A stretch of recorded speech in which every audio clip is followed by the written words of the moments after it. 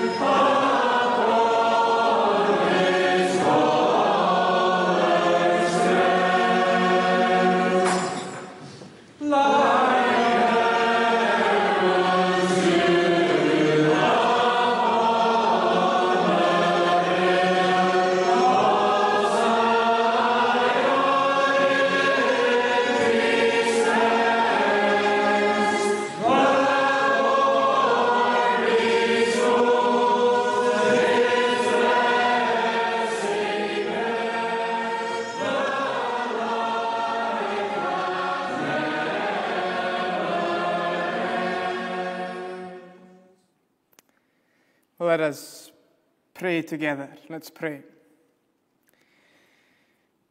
Lord, our Heavenly Father, we thank you that we can sing these words of unity. And we do pray that they are not just words on our lips, but they are deeds that we do. That it is indeed good for us to be together. It is good when brothers and sisters can worship the Lord with one accord. Lord, we pray that you would be with each and every one who is tuning in to this service today, that you would meet them at the point of their need. As we will see in your word, you met your own mother, Mary, at the point of her deep and grievous need. O gracious God, we echo the words of the psalmist. To you, O Lord, I lift up my soul. We do not want to pull you down to ourselves, but we want ourselves to be lifted up to you. So, gracious God, may you be with each one of us. Be with our congregations throughout our denomination. And as we see in the prayer notes, we pray for Fortrose Free Church. Lord, we thank you for the very recent settlement of the ministry of Rory Stott. We pray for himself and his wife and their young child. Lord, we recognize the strange times for them in particular, having moved here from Ayrshire and up to the Highlands. May they continue to settle, Lord. And we just pray for them as a ministry and as a congregation, as brothers and sisters in Christ, that we are indeed together as the family of God, serving you here in the Highlands of Scotland. So, Lord our God, we do pray that you would be with us, be with the young ones as we speak to them just now. Lord, we pray that even in their young days, that they would put their trust in Jesus Christ. We ask it all in your precious and holy name. Amen. Well, let me take this opportunity to speak to the young ones who are tuning in. We are all part of a family, aren't we? Mums and dads and brothers and sisters, aunties and uncles, cousins. And you have your own first names, but what connects you to your own family is your surname. Perhaps the people in your household or some of your cousins, you have the same surname. It could be Mackenzie or Macaulay or Ross or Skinner, whatever your surname is. And maybe you know this already, but a lot of our Scottish surnames, they have a colour attached to it. Or more particular than that, they have a tartan. Now let me show you the best tartan. This is the Macleod tartan. That so happens to be my surname. And I've brought it with me to church today. This is the Macleod tartan. And it's got green and yellow and red. And I love to wear my Macleod kilt. I love to wear it to a wedding or to other special occasions. Because when I get to wear it, I get to show off that I am part of the Macleod family. But do you know what I love even more than being part of the Macleod family? Is that I am part of God's family. You've heard of Jesus going to the cross. That's what I'm going to talk about. I'm going to read about it in just a moment and then talk about it in the sermon. When Jesus was on the cross and some of the things that Jesus said. Jesus speaks about family. He talks to his mother even when he's on the cross. And you know, if we believe in Jesus, if we love him, and if we trust our whole life over to Jesus, then he will take us to be part of his family. Let me share with you one verse from the Bible in the Gospel of John. To everyone that will receive Jesus and believe Jesus, he will make them children of God. So as much as I love being part of the Macleod family, what's most important is that we are part of God's family. Amen. Thank you, guys, for listening. We're going to read God's word in that gospel, the Gospel of John, and chapter 19. We're going to read from verse 17. Let us hear the word of God. Carrying his own cross, he went out to the place of the skull, which in Aramaic is called Golgotha. Here they crucified him, and with two others, one on each side and Jesus in the middle. Pilate had a notice prepared and fastened on the cross. It read, Jesus of Nazareth, the King of the Jews. Many of the Jews read this sign, for the place where Jesus was crucified was near the city, and the sign was written in Aramaic, Latin, and Greek. The chief priests of the Jews protested to Pilate, do not write the King of the Jews, but that this man claimed to be the King of the Jews. Pilate answered, what I have written, I have written. When the soldiers crucified Jesus, they took his clothes, divided them into 4 shares, one for each of them, with the undergarment remaining. This garment was seamless, woven in one piece from top to bottom. Let's not tear it, they said to one another. Let's decide by lot who will get it. This happened that the scripture might be fulfilled, which said, they divided my garments among them and cast lots for my clothing. So this is what the soldiers did. Near the cross of Jesus stood his mother's sister, Mary, the wife of Clopas, and Mary Magdalene.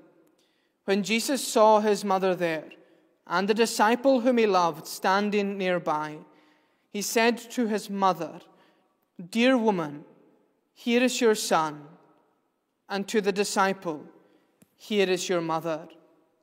From that time on, this disciple took her into his home. Amen, and may the Lord bless the reading of his word.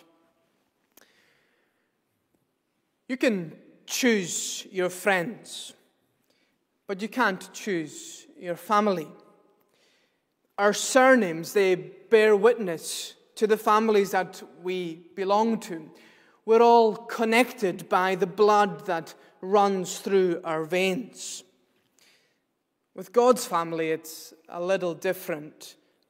Out of pure love, the Father has chosen who will be part of his family.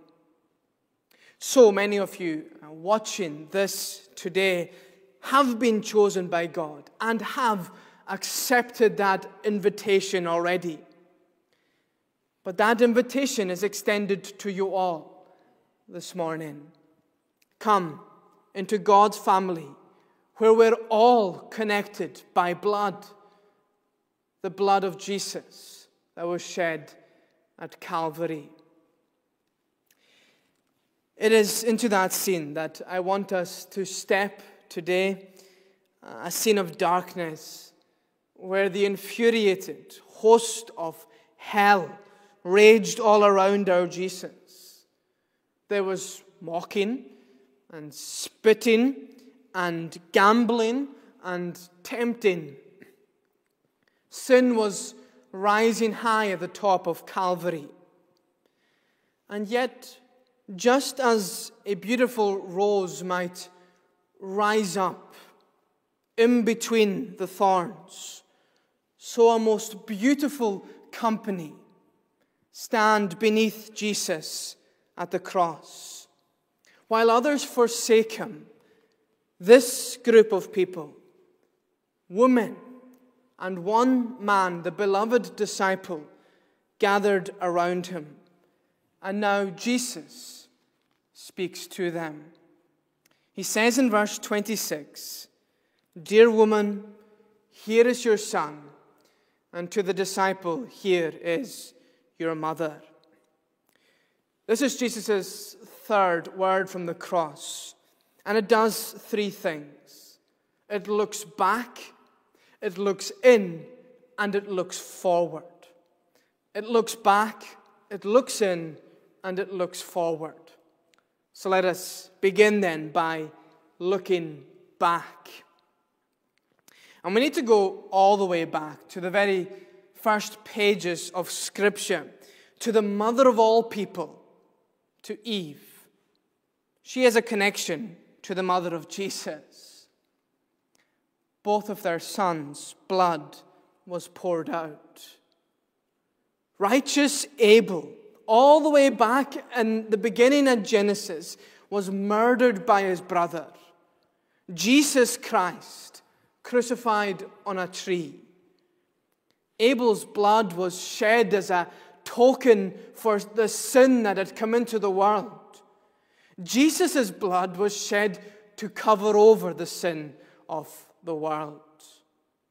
Abel's blood could only cry for vengeance and justice, but the blood of Jesus cries out that justice has been satisfied. So we have the mother of all the living and the mother of our Savior, spanning the testaments and the death scenes of their sons. But to go just 30 years back from this scene at the cross, Mary and Joseph took baby Jesus and presented him at the temple. In the temple, they met this old man called Simeon, and Simeon had a prophecy. Simeon blesses the child, but he also then says to Mary, "A sword will pierce your own soul too." Mary is going to suffer because of this child. And so she does. I'm sure that she remembered that sword when she felt the blade as Jesus died before her. For Mary, there were two dimensions that she had to learn in regards to her relationship to this child. She was not only observing her son be murdered, she was also witnessing her Savior pay the price for her sin. You know, everything that Jesus has done, including and perhaps especially his work on the cross, was out of submission to his Father in heaven. He said as much throughout his ministry, but especially when he left the upper room. He said, "The world must learn that I love the Father and do exactly what my Father has commanded me. Come, now, let us leave." He submits to the Father's will, and he places himself underneath the law of God. And the fifth commandment of that law, of the 10 commandments, is this: honor your father and your mother. Here Jesus is exemplifying that principle and honoring his mother in a remarkable way as he meets her and speaks to her at the very point of her need. But the reason that he honored his mother was because he had entire devotion to his Father in heaven. Even at the cross, he is a most glorious example of a son to his mother. You know, Mary was always a sinful mother, and Jesus was always a faultless son. He honored her flawlessly in a way that she could not mother him perfectly. However, no matter how many laws Mary broke as she tried to mother Jesus, every single mistake was being covered by her Son, by her Savior, because of his submission to his heavenly Father. And that is true of you as well.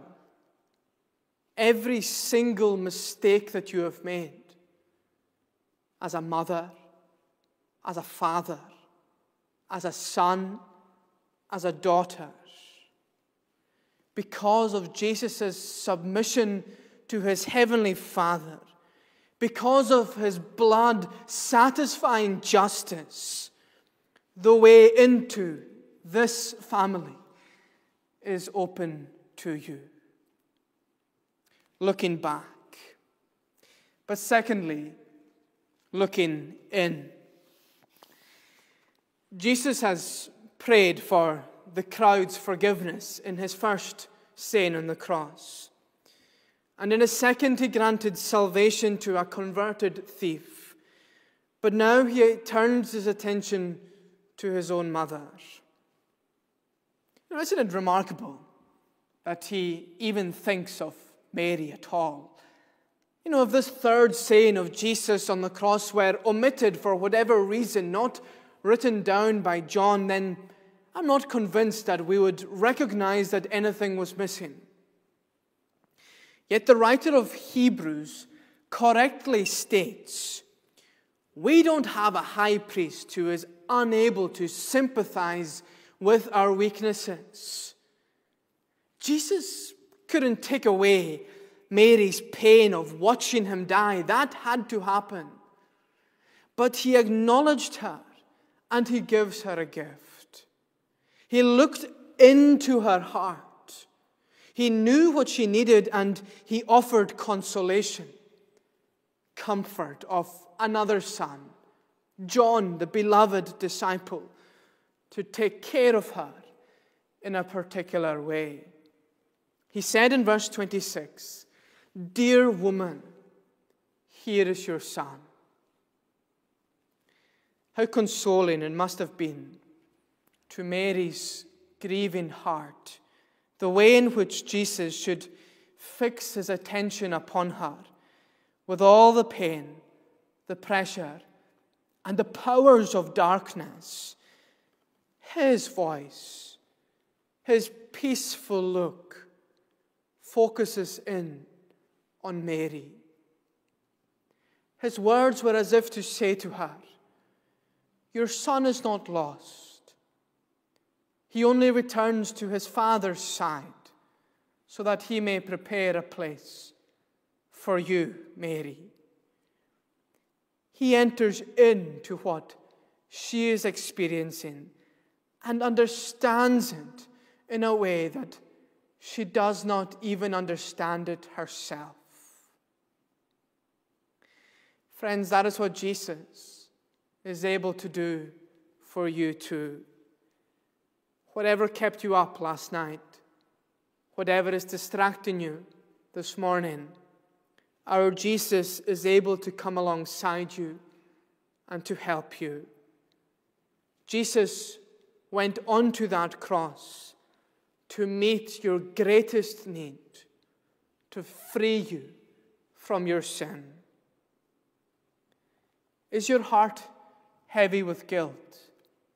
Then open it to Jesus. Is your heart afflicted with regret? Then open it to Jesus. Is your heart sore with sin? Then open it to Jesus.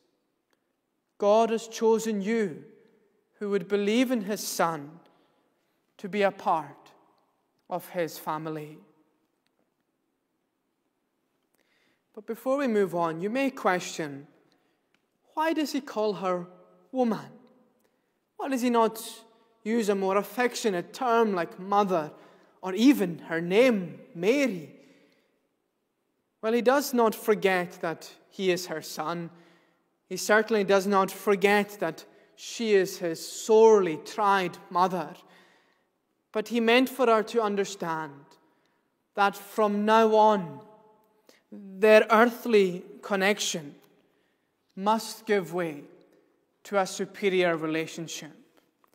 You see, Jesus was preparing her for the day that she would enter into paradise, not as a mother with a son, but as a daughter with a Savior. With loving forethought, the Lord desires to fill up Mary, to fill the void that his departure would leave in her life. And so he gives her a son to assist her, one in whom she might place her entire confidence and lean on in all her distresses, in all her cares, and with all her sorrows. Looking back, looking in, and thirdly, looking forward. The shoulders on whom Mary could now lean were those of John, the beloved disciple. Jesus had shown great compassion to his mother, as we have just seen in these words, but also to John in giving him this great responsibility. You see, it was not long since John, along with all the other disciples, abandoned Jesus and fled away from him when he was arrested and brought to trial. But now John is back where he belonged, at the feet of Jesus. Jesus turned to John and says, as we see in verse 27, "Here is your mother." John had been prepared for this task. Not only was he chosen as one of the 12, he was also notably one of the three, the inner circle, the three disciples who was present at these significant moments during Jesus' ministry. He was there for the transfiguration. He was there at the raising of Jairus' daughter. He was there when Jesus cried out and prayed out in anguish, sweating drops of blood in the Garden of Gethsemane. But now he was not part of the 12. Now he's not part of the three. Now he is the one whom Jesus has called to give this most honorable of tasks. To care for his mother, to care for Mary, to be a son to her from this day forward. But a careful reading of the company, of who is here, will highlight to you that John's own mother was in this group. John's mother, Salome, she was at the cross that day too. She was, in fact, Mary's sister. John and Jesus, we believe, were cousins. We cannot underestimate the role that Salome plays throughout all of these events, silently agreeing to it all, accepting the charge that the Lord had given to her son to take on another mother. Salome silently, spiritually acquiescing to all that Jesus was saying to her son. And in a sense, is that not what Christ always does? He's always forming new families. He always puts people together. And the cross is what they have in common.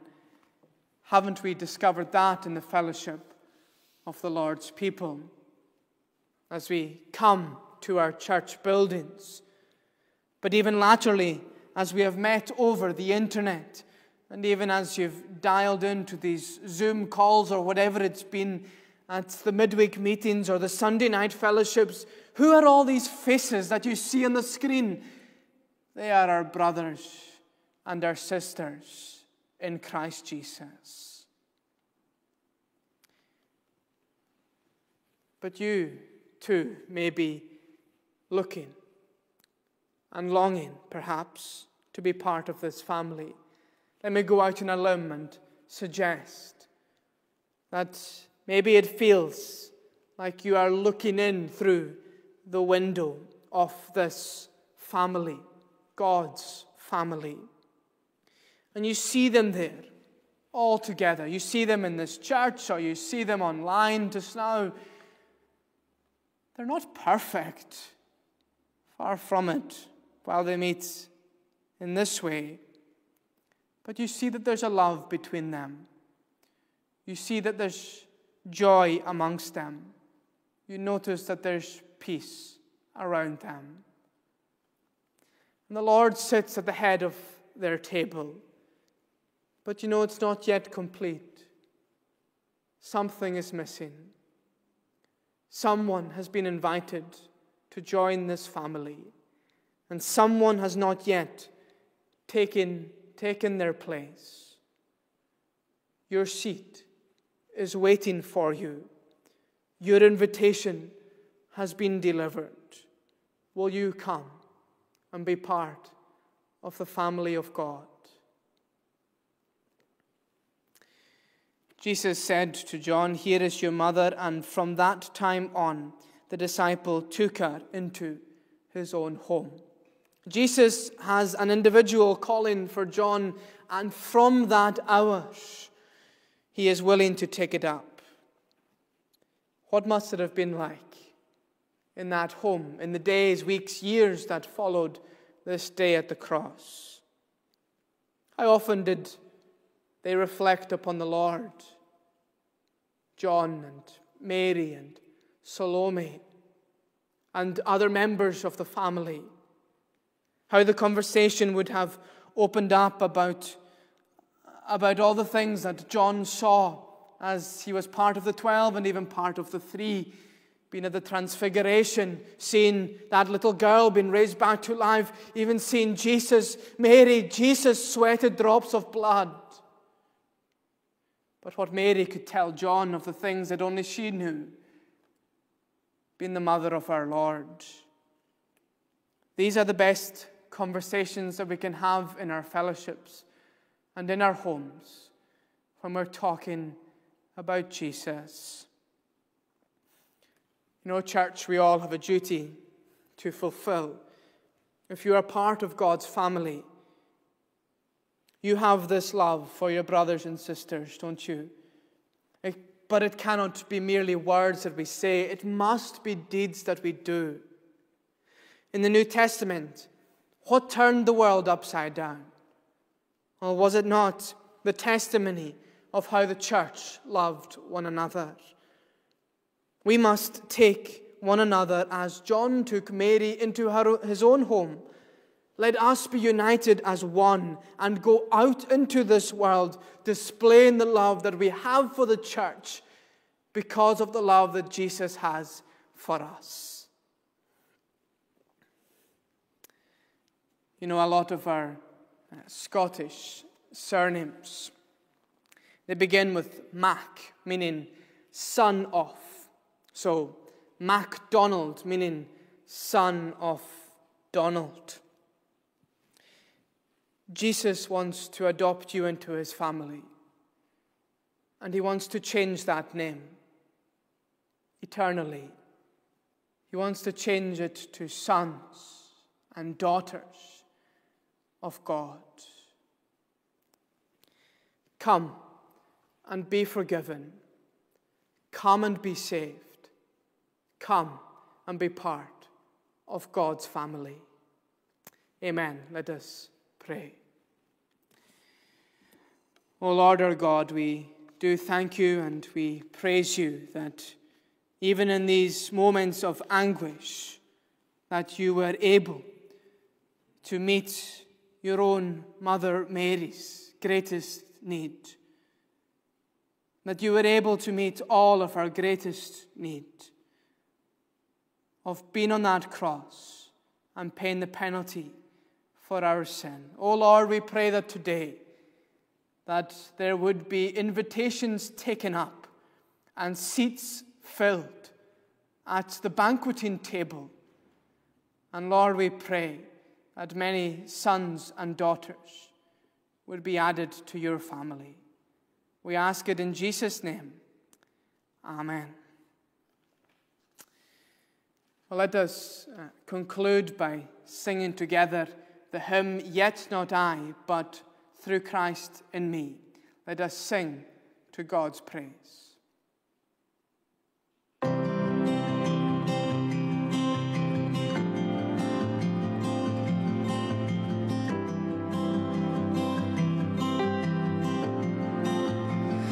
What gift of grace is Jesus my Redeemer? There is no more for heaven now to give. He is my joy,